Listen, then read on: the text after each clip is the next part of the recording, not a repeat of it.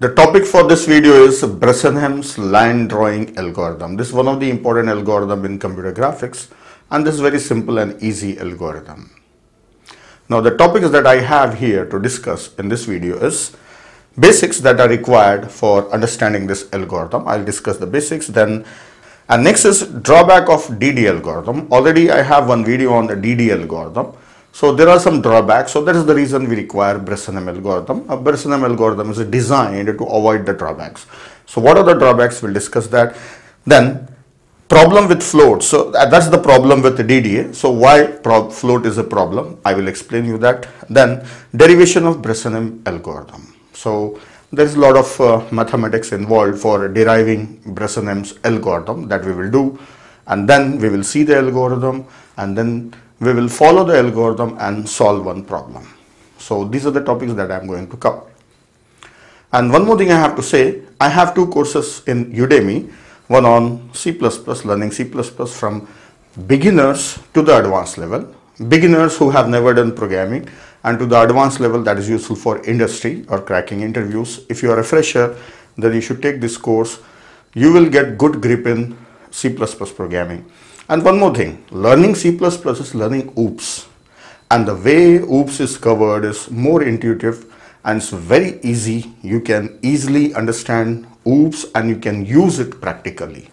So I suggest you take that course if you are learning C++. And one more course is in data structures using C and C++, and some algorithms are there that are related to data structures. So it's not data algorithms as a subject, just data structure. Along with that, some algorithms are also there. So it's a 50 hours course. So data structure is covered in more and more detail. That is useful for academics as well as it is useful for cracking interviews as a fresher, right? For a job interview, mostly companies ask questions from basic core subjects, and one of the subject is data structures, and programming they ask questions from OOPS. So I suggest you take up these courses and you prepare for your interviews, and even they are useful for academics. Now let us start with the basics. First thing I will tell you about line. See, suppose this is our graphic system, and this is the origin, this is x-axis, this is y-axis, and any line in the system is represented with a formula that is y is equals to mx plus c, where m is the slope of a line, that is difference in y by difference in x, dy by dx, and x and y are the coordinates, and c is y-intercept, at which point the line is intersecting with y-axis. So you should be knowing about this basic formula. This difference in x and difference in y is, suppose this is a line segment between these 2 points. So the difference in this x values, this is x1 and x2, and difference in y values, this is y1 and y2, that differences are taken, difference in x and difference in y. So this is the line formula. Next, based on the slope of this line, if I draw them again once again here, see if the line is going through this origin and it is having 45 degrees angle, then the difference in x and the difference in y will be equal. When they both are equal, then it will be 1. So yes, slope of this line is 1. So if a line is of 45 degrees in a coordinate system, that is two-dimensional coordinate system, then that line is having slope 1. And if the line is having angle less than this one, that if this is a line, then its slope is less than 1. In this, the difference in x will be greater than difference in y. So difference in x will be more than difference in y if the line is less than 45 degrees. Its slope will be less than 1. And if you have a line that is greater than 45 degrees, then its slope will be greater than 1. See, the difference in x will be small, right? This is the x1 and this is x2. This difference is small and this difference is more. Y difference is more. X difference is very small. So that's why this will have the slope greater than 1, because if the numerator is greater, you will get the value greater than 1, right? If the denominator is greater, you will get the value less than 1. So we are going to learn about Bresenham's algorithm for the lines that are having slope less than 1. And for slope greater than 1 also, it can be written You can easily convert this algorithm into for line greater than 1, slope greater than 1. This is a matter of changing x and y values. So this is about the line. Now next thing, see, this is our screen, right? Monitor. Our monitor or the screen will have the collection of pixels. So actually origin will be here and this will be the x-axis and this will be the y-axis downwards. But for studying purpose, we study everything in our world coordinate system. World coordinate system is the coordinate system that we use on paper, pen and paper, when we draw something, that coordinate system. So in that coordinate system, origin will be here. So I am starting from 1 onwards, right? This is the first pixel onwards. So origin is here. So this is x-axis and this is y-axis. So we'll study everything based on this one, right? Based on this one. Then we transform it for the monitor or display devices. So on monitor, you will have collection of pixels. These are the pixels. Now next important basic point. See, this is the line equation. So any line in the coordinate system can be defined by this line equation and this is called as vector.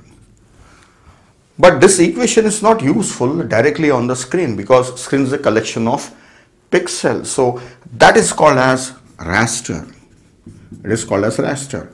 So if I have to draw this line here, then I have to define it in terms of pixels. Let us say this pixel, if you take, this is defined in terms of 2, 3. And the next, if I have to take this pixel, that is 3, 4. So we have to define a line in the form of collection of pixels. So from the formula to collection of pixels, converting a vector into raster is called as rasterization. So we have to draw a line, means we have to rasterize a line. Now, next we will learn one more important term. So for that, I'll remove this and I'll explain. Now, how we get these points for a line from this equation? See, we have some slope, we have some constant. Then what we don't know here is x and y values. So from a single formula, can you get two values? No, you cannot get two values. You need two formulas. But from single formula, we want x value as well as y value. Then for that, you have to sample one value. Sample means you have to put the value by yourself, then you get another value. So one value we have to take it by ourselves. Then from one equation we can get only one value. So which value I should assume? We should assume this value, x value. Why? See, we are trying to draw lines with slope less than 1, means x values will be more and y values will be less. So these more values, more number of values. For example, this x is 2 and this x2 is 8. Then we can sample this x value from 2 to 8. So for every x we will get the y value. So that is called as sampling. So let us take one line and sample. Let's suppose I want to draw a line like this, right? Line like this. So from 2 to 8. So I want to draw a line from 2 to 8 with the y value as 3. Suppose the line should be between these, right? I want the line between. So for this line, if I want to get all the pixels, then this is 2, 3. The next x is 3. And for that y is again 3 only. Then 4, this is also 3. Then this is also 3. This is also 3. This is.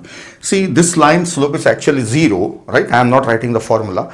The slope of this line is 0. So when I am sampling the x values are changing next. Every time I am getting x incremented, but y is remaining same because slope is less than 1.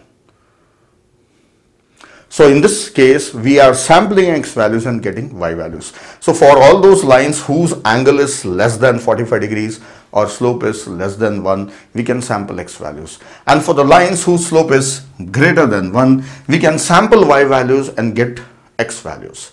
So in this way, we have more number of x, we sample x. If we have more number of y, we sample y.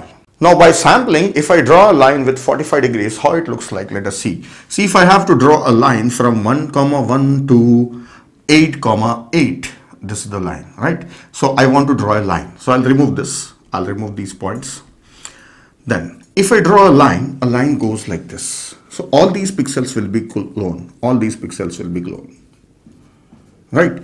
And in this case, now the important thing, x values, as many x values, same number of y values. So always x will also increment and y will also increment for the line having slope that is equal to 1. So just check it. 1, 1, this is 2, 2, and this is 3, 3, and this is 4, 4, this is 5, 5, and this is 6, 6. So both x and y are increasing.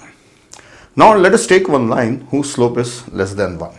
I'll draw it here. Suppose I want to draw a line from 2, 1 to 8, 3. So if I draw this line, it goes like this. Now the problem. See this. For this 2, x value as 2, y is 1. Then x value as 3, y value, which one I should take? So you can see this line is going from partially from this pixel and this pixel also. Right? It is going from this also and this also. In this case, okay, it's going from here. It's going from here. Okay, I can take this pixel. I can take this pixel. I can take this pixel. But again here, partially it's going from this pixel. Partially it's going from this pixel. Shall I take this pixel or this pixel? Now, same problem we are facing here. Shall I take this pixel or this pixel? Because partially it is in this block and it is in that block. So if I show it here, it is going like this. It's going like this. So it's going partially from this pixel also and this pixel also. So whether I should take this pixel or this pixel, that is the problem. So when we draw lines with slope less than 1, x will always be incrementing, but y will not increment. So if you see x is incrementing from 2 to 8, right? Total it is 7 pixels. But y value from 1 to 3, so only 3 pixels. So it's moving only 3. So y will not increment always. So whether to increment y or not, that's what the decision we have to take. So these are the important things that I have explained you. These are the basics I told you. So just let me repeat once more. The basics I told you, I have given you line equation. Then I said that the lines with slope equal to 1, less than 1 or greater than 1. Then I told you about rasterization, converting this into pixels. Then next thing I told you, sampling the values, right? Sampling the values I have told you. And the last thing I told you that for the line having slope equal to 1, both x and y will increase always. But for lines with slope less than 1, x will increase always, but y may or may not increase because number of pixels in y are not equal. And when we are drawing a line is going through partially one pixel and partially another pixel. So these are the basic things that we have learned. Now let us go to the drawback of DDA algorithm. Drawback of DDA algorithm. So you should be knowing DDA algorithm. I have written few steps here. See, we find out which values we should sample, either x value or y value. It works for any type of line, right? For line with slope less than 1 or greater than 1, for all it works. So whichever value we should sample, we take the maximum as step. And here is the problem. See, we take the x increment value as difference in x by number of steps and y also divided by step. So division operation is used here. Division operation gives float results. Float results, right? So DDA algorithm uses float. So why it needs float? Why it is using float? On the screen we have only integers. See, these pixels are all integers only. So yes, it uses float because here we get the float value, and for the pixels that we are unable to decide whether to take this one or this one, at that places it gets some decimal values. And it will round off those values. So DDA algorithm will round off those values. So finally, I can say that when there are no decimal values, only pixels are in integer form, why DDA is calculating float and why it is rounding off again and it is taking out that decimal part. So when it is not useful, why it is using float? This is the problem. So we want to avoid floats. So for that reason, Bresenham algorithm is designed to remove float because there are no floats on the screen. Now, next thing, what is the problem with the float? See, if you have integer values or if you have float values, then the processing time for float is more than the time taken for integers. For addition of floats or multiplication or division of float, whatever the operations you are performing upon float, the time taken for performing operations on float is more than integers. Now, why float requires more amount of time, you have to find out it by yourself, right? So float processing takes more time. So unnecessary we are generating float and again we are truncating it or rounding off the value. That is useless. In that the time taken will be more. So Bresenham algorithm is used. Now, what is the idea of Bresenham algorithm? We will discuss that and we will derive it. So for that I will remove this one and I will use these pictures. Now the idea behind Bresenham algorithm. So we will see the idea based on which it is devised. See, I have shown you this line. This line is going through partially this pixel also, this pixel also. Which pixel to take? In DDA, it will round off and take it. So that's why it get a crooked line. In DDA, we don't get a smooth line. But here we want to get a smooth line. So we want to find out exactly which pixel we should take. So when the line is going from this also means actually it's not going through one of the pixel. It is going through in between the pixels. So in between the pixel, there is no space. But when it is going partially over 2 pixels, then we should believe that it is going from in between the pixels, though there is no gap there on the screen. So, but we will try to imagine it. So for that, I have separated these 2 pixels and I am showing a gap here. This is the gap there. In real on the screen, there is no gap, but actual line is going from this gap. So I have taken these 4 pixels, so these pixels with a gap in between them. Now from here, I will draw a line. See, the line is going like this. This is the line, right? So we believe that it is going from in between the pixels, so the gap in between the pixels. If you say this is 1 and this is 2, this is 1 and this is 2, so there is a gap in between 2, 1 and 2, 2, so that gap is there. So when it is going through a gap, we have to decide which pixel to take. So we say that in Bresenham says that we should take the nearest pixel. So how do you know the nearest pixel to that actual line? See, the actual point that line is giving is this one. This is actual x plus 1, xk plus 1, comma y for an actual line. So shall we take this one or this one? So for that, we will see how much it is away from this pixel and how much away it is from this pixel. So we'll find out 2 values, distance 1 and distance 2. So d1 is the distance from the actual point that we are getting to this pixel, and the distance d2 is to the actual point to this pixel. Now whoever distance is less, it is closer to whichever point, we should take that one. Now from here our derivation starts. For derivation, we should keep few things in our mind. First thing is, we are presently on this pixel. Remember this. This is xk and yk. And every time x will increase by 1. So next x will be xk plus 1. And y, whether it will increase or not, that's what we have to decide. Means whether it remains yk only or it will become increment by 1 and it will become yk plus 1. So what will be next x every time?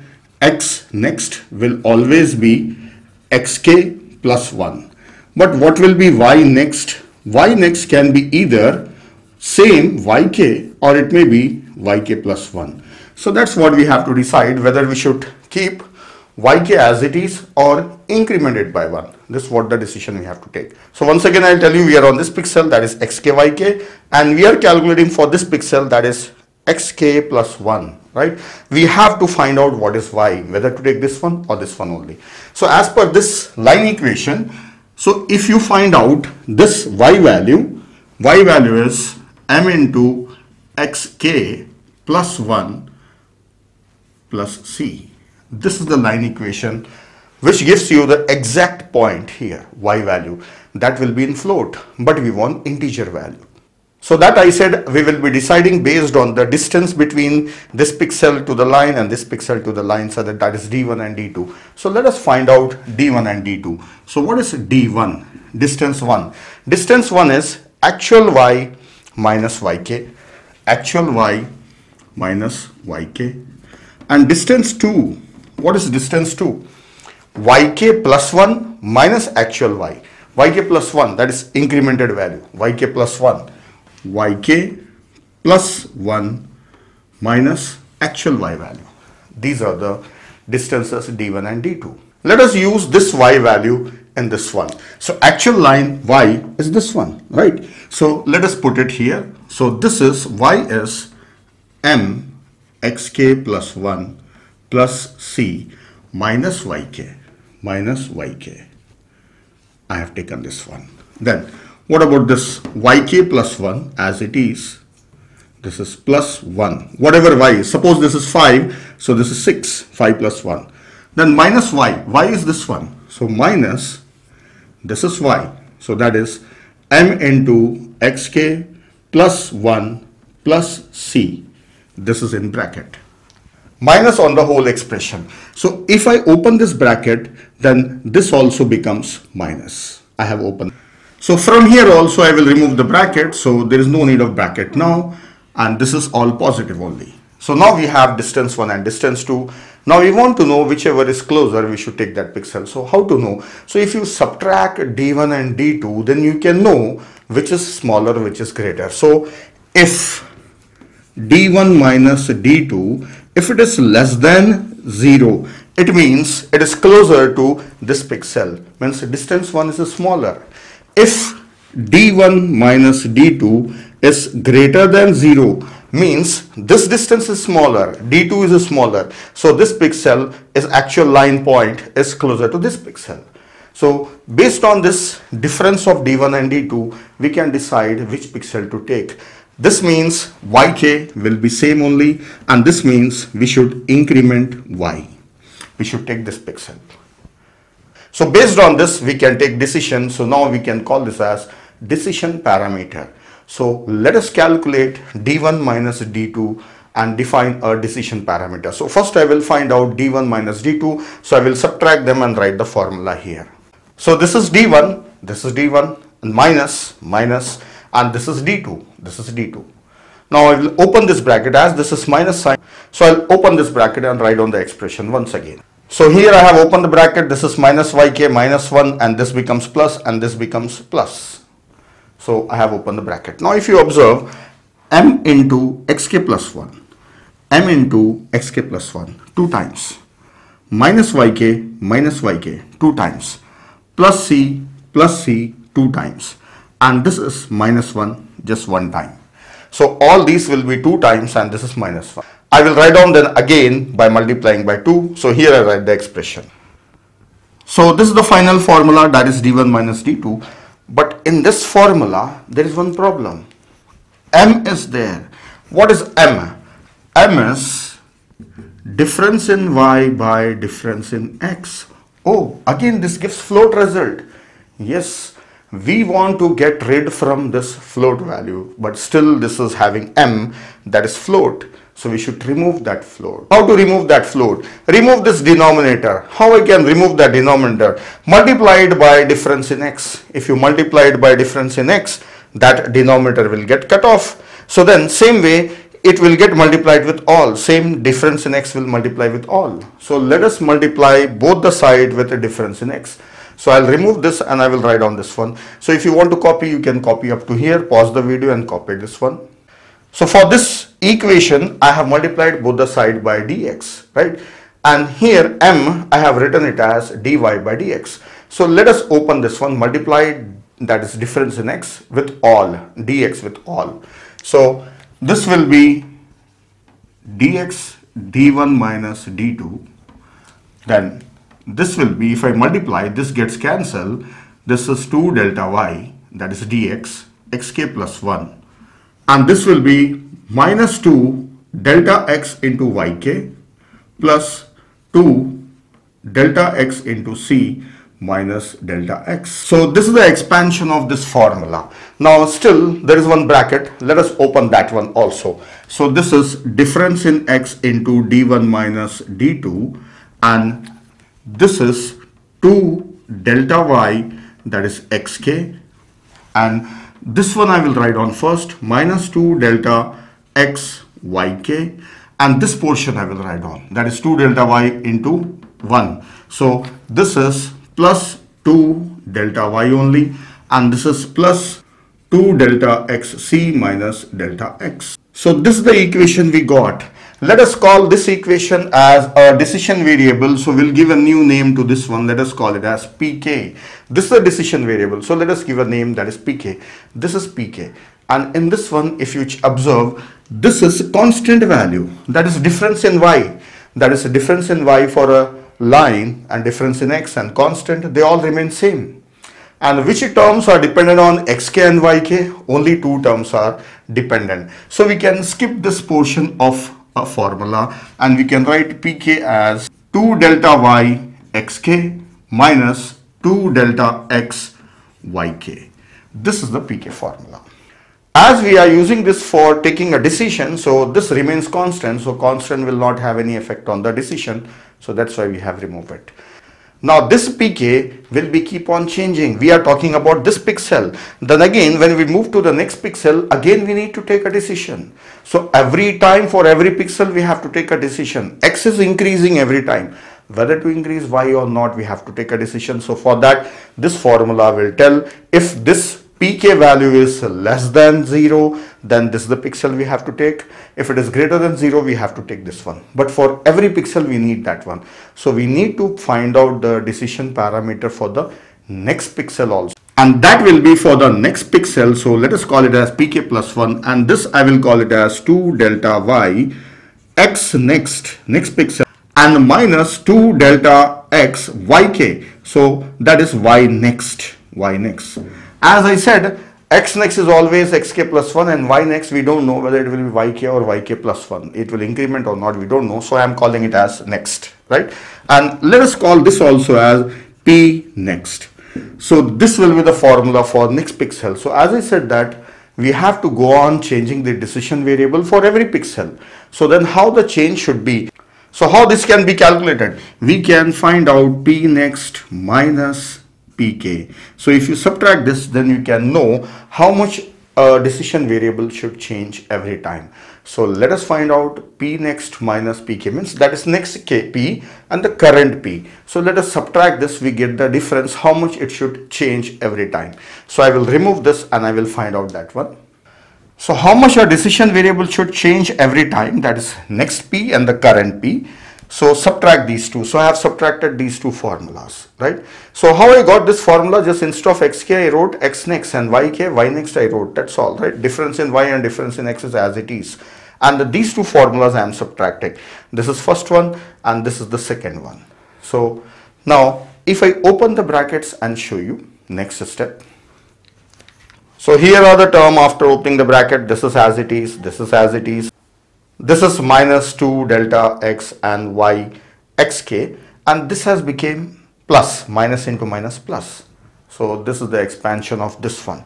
Now in this, if you observe, this is delta y, and here also we have delta y, and this is delta x, this is delta x. So let us take that common. So by taking them common, I will write on once again. So this is the final formula, that is the difference in the decision variable, how we should modify decision variable every time. This is the formula, right? So I have derived it from here. So if you want to copy, you can copy this one. All these steps are required. If you are writing an academics exam, then you have to write on these steps. Now I will take this again and rewrite from here. So I will remove everything. I need only this one. So this is the formula. In this, what is x next and y next? Already I told you. See, presently we are on this pixel. When we say next x, we definitely go to next, that is increment x. But when we say next y may increment y or may not increment y. So we may have same yk, or y may increment, that is this should be plus 1, y should increase, or it may be same. So that's what I said, that's what we have to take a decision. So for that decision, this is a decision variable. So what I should write down in this one, if p next minus pk, if this is less than 0, if it is less than 0 means we should remain on the same yk, then what this formula become? That is p next, I will call it as p next assign. Let us write on this portion here, pk plus, what this should become? We should take same yk. So I will expand this one, 2 delta y. This will be xk plus 1. Next is xk plus 1 and minus xk. Then minus 2 delta x. Then what about this one? Yk, as I said, if it is less than 0 based on the decision variable, it remains same only, yk minus yk. Now this is what we get. So this gets cancelled and this term is gone. So what is remaining? So p next can be calculated every time by current pk plus 2 delta y, and this xx gets cancelled and this is 1. So this is the formula. So next decision variable, you can know it by using this one if it is less than 0, and if it is greater than 0, p next minus pk is greater than or equal to 0, then what it should be? P next should be pk. Now I will write this one, 2 delta y, and this one will be same only, so it is 1, I will not write it, and this is 2 delta x. This one will be yk plus 1. So when you subtract these two, 1 will be remaining, so we also get 2 delta x, so as it is. So this is what the formula is. So see here, x next and y next. One time I have placed y next as yk, I got this answer. This I got because I have kept y next as yk, and this I got because I have taken y next as yk plus 1. I have not incremented y, I have incremented y depending on the decision variable. This is the value of a decision variable. So this decision variable, as we are calling it as pk, let us call it as pk plus 1, and this also as pk plus 1, that is next pk. So it is written like this. Mostly in the textbooks you find like this. I was using the term next so that it's easy to understand. Now we have two formulas. This is one formula and this is another one. Two formulas. This is if pk is less than 0, and this if pk is greater than or equal to 0. We have these two formulas. So that's all we have derived, the formulas that are used for taking a decision whether to increment y or not to increment y. Now in this we have to do one more thing. We should know what should be the initial value of pk. So for that I will define what is the initial value of pk. So first I will derive that one, then we will be able to write on the algorithm. So let us find out what should be the initial value of pk. This is the incremental value we have found out. When p is less than 0, use this formula, otherwise use this formula. Incremental value we find out, but initial value we will find out. So I'll remove this and work out on initial value. So for finding out the initial value of decision variable, that is for the first pixel x1, y1, let us find out p1, that is initial value. So that again we can follow this one for getting the next decision variable every time. So for finding the initial value, I have taken the same formula, that is the first pk that we got, and I said that this is constant and I have removed that one, but now I will take that one also for finding the initial value. So I will take the complete formula, right? Now in this one, let us make it for the first pixel. So let us call this as p1, that is the initial value, and let us call this as x1 instead of xk, and this is y1. So form of delta y x1, delta x y1, delta y delta x, c is there, so that constant is there. So let us remove that constant. So how to remove that? See, for the first pixel in the line equation, if I write this, this is what we get. So c is nothing but, I can take it like this, c is equals to y1 minus, send this side, m. What is m? Delta x y by delta x. So this is delta y by delta x and into x1. So in place of c, let us write down this one and then simplify this one. So I will write down this c value here and write the next formula. So here I have substituted c value from this one, that is y1 minus delta y by delta x into x1. I have substituted. Now let me open this one and write down this initial value once again. If I open this one, then this is 2 delta x into y1 minus 2. Okay, delta x into delta x gets cancelled, so I'll get just delta y x1 minus delta x, that is difference in x. So this is the formula I got, and in this formula if you observe, 2 delta y x1, 2 delta y x1, this is negative, this is positive, gets cancelled, and minus 2 delta x y1 plus 2 delta x y1, these two gets cancelled. So what is remaining now? So only these two terms are remaining. So let us write down p1, that is the initial value, that is 2 delta y, that is 2 delta y minus delta x. That's it. So I'll remove this. This may be confusing. See, the formula is till here only. So this is the derivation of initial value. So you have to derive initial value also.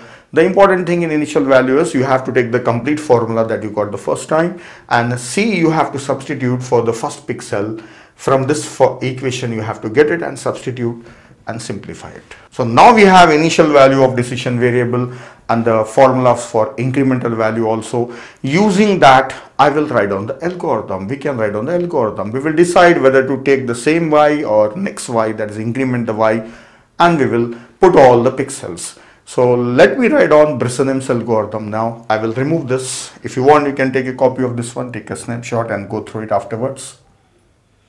So here I write Bresenham's algorithm. We want x value, so x value should start from x1 and y value should start from y1. See, this is for slope less than 1, right? If you want to check whether really slope is less than 1 or not, you have to check it. So I'm not checking that, just I am writing how to put the pixels using that decision variable. Then I will also find out difference in x. Difference in x is x2 minus x1, and in the same line I will write down difference in y, that is y2 minus y1. So we need these local variables if you are writing it like a program. Then also I have to calculate p, that is decision variable, that is 2 dx minus dy. This is what we got, initial value. So this is what we have, x, y as well as p. Now we have to go on putting the pixels. So using a while loop or for loop, anything you can take and you can put the pixels. So how long x is less than equal to x2, because we will be sampling x values. Then what to do every time? First of all, put the pixel. Put the pixel at x comma y. This is what we have. That is the first pixel. Then after putting the pixels, x is incremented differently. X is we are sampling, so x will always increment. Now whether to increment y or not, that depends on the decision variable. If p is less than 0, if it is less than 0, then just we should calculate the new value of decision variable. So simply calculate new value of decision variable, that is p assign p plus. See, this p assign, next p assign current p plus 2 delta y. So this is 2 delta y. Else, if it is greater than or equal to 0, then what we have to do? Find the next decision variable, that is 2 delta y minus 2 delta x, that is 2 delta y minus 2 delta x, and also increment y. So y should be incremented if it is greater than or equal to 0. So this is in the else part. So this is if part and this is the else part. So this is Bresenham algorithm. Right, so simple. So just you have to remember this one, p initial value, and this inside this formula and this formula, right? And y plus plus should be done here. So this is simple. This is simple. Only if you have to write on the algorithm, just you have to write on these 3 lines. You should remember. Then you can write on. Now I will take an example and I will show you how we can get the pixels using this algorithm. Now I have an example. Let us get all the points along the line. So the line's first point is 1, 1 and the second point is 8, 5. I want to get all the points along the line using this Bresenham algorithm, which doesn't have any float value. It works only on integers. And this is for the line whose slope is less than 1. So if you check, you will find the slope less than 1. Now I will follow this algorithm. So here I have written Bresenham. First step, x assign x1. So I have a table here to get all the points. So x assign x1, that is 1. Then y assign y1, this is y1, this is x1 y1, right? This is x1 y1 and this is x2 y2. So y1 is 1. Next is difference in x. Let us find out difference in x, that is x2 minus x1, that is 7. Then find out difference in y, that is dy is 5 minus 1, that is 4. Then p is how much? 2 into dy minus dx. So 2 into dy is 8. So 2 into 4 minus 7, this is 8 minus 7, that is equal to 1. So this is 1. P is 1. So I have the initial values. Now the first pixel is 1, 1. Yes. So let us trace this one, while loop. So this is while loop. So first thing that we are doing is put the pixel. So yes, we'll put a pixel at 1, 1. Then x plus plus, x will become 2, definitely. Then next, find out if p is less than 0. No, p is not less than, p is greater than 0. So then p assign p plus 2 dy minus dx. So that's what I have to find out. So let us calculate. We already know dy and dx. So let us find out how much this is. 2 into dy minus 2 into dx. How much it is? 2 into 4 minus 2 into 7. So this will be 8 minus 14 is minus 6. So this will be minus 6. So p assign p plus minus 6. So 1 plus minus 6, this becomes minus 5. And next step is y plus plus. So y becomes 2. So here I have updated the value of p by following this one by adding minus 6, and also I have incremented y. So this part we may be doing it more than one time. So you can find out how much it is and you can keep on adding that one every time. Now next pixel is 2 comma 2. Repeat again. Put pixel. Then x plus plus. X becomes 3. Then p, is it less than 0? Yes. Then how much it is? P assign p plus 2 dy. So what is 2 dy? 2 dy is 2 into 4, that is 8. So add 8 to this one. So add 8, so it becomes how much? 3. So p became 3. Now what about the value of y? This will not increment, it will not go into else part. So y remains 2 only. So if you come back, put pixel, x value was incremented, y value is still 2 only. Then next again. P is less than 0, no, p is greater than 0, else part. Change p by adding this much. How much it is? Minus 6. Add minus 6, so this becomes minus 3. And next step is what? Y plus plus. So y becomes 3. And actually I did not change this one. X plus plus. X became 4. This I was supposed to do it here. Now repeat. Again it goes back here. Put pixel. This pixel is taken. Then x plus plus. X becomes 5. Then p is less than 0. Yes, less than 0. Add 2 dy. How much is 2 dy? 8. Add 8 to this one. So this becomes 5. Then what about y? Y is not changed. Y remains 3 only. So it has not gone into else part. Then repeat. Put pixel. This one. X plus plus 6. So now I will be repeating it. This is 6 and this is greater than 0. So this becomes how much? P is not less than 0. It is greater than or equal to 0. So this becomes plus minus 6 is done. So it is minus 1 and this becomes 4. So these two steps. So minus 6 I have added. Then next step, put pixel. So this becomes 7. Now this is less than 0. So y will not increase. And as it is less than 0, only 8 is added to this one. So this becomes 7. Now next put pixel. This x becomes 8 and y. As this is greater than 0, y becomes 5 and this one. So this should be added, minus 6. So this is 1. Next time, put the pixel and get the next values. So that is of no use. One more turn it will take, right? I am not writing the values. So it will put pixel 8 comma 5, then also calculate p value. So that's all. So these are the points along the line. Sometime in examination, they ask us to generate the number of points or all the points by using Bresenham's algorithm. So you should remember these things. If you remember these things, how to get it, so you should remember the algorithm. Now derivation is also there. I have shown you derivation. So that's all in this video. You need to practice this one. You have to do it once by yourself, then you can remember it. So if you just by watching, if you try to do it, you can't get it. You can't figure out. So you take pen and paper and go on following it. Now watch it again one more time and practice it and do it along with me. So that will help you and you can remember it always. It's not that difficult, right? Only mathematical part is more. So mathematics is a simple thing for the engineering students. So that's all in this video.